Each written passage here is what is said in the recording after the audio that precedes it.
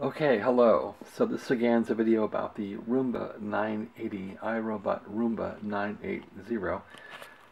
I've been running this thing around the bedroom here, and it went about 45 minutes and successfully made it back to its dock. And it turned off, so that was great. So I was playing with the Roomba app here, and this Roomba is finally Wi-Fi connected, so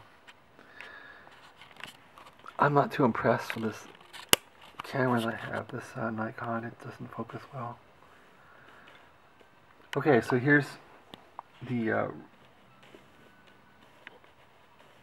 Roomba app, and if I open this, we can say locate the Roomba. Well, charging on home base, which it is, so that's good.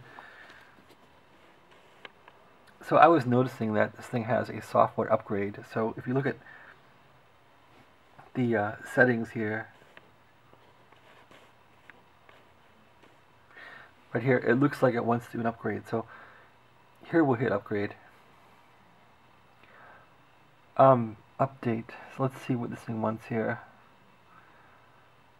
Robot software version 3.10 and a plus sign 16, whatever that means. So this thing is sitting here charging. Seems like it would be a pretty good time to update it right now. So let's see how that works out. Hit the update. Place Roomba on home base and make sure it's charging. Touch the request update button when ready.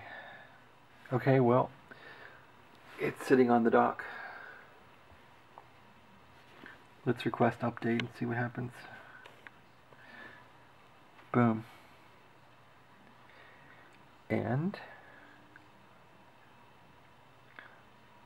Roomba's software update has been requested. This update may take a couple of hours. We'll let you know when it's complete. So, fine.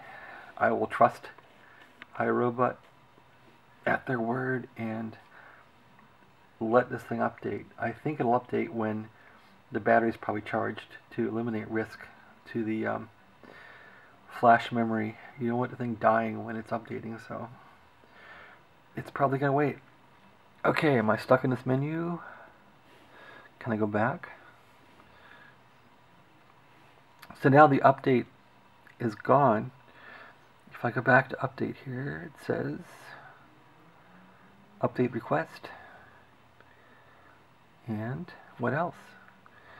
That's about it. The update's gone. And it's pretty much going to update now on its own whim when it wants to.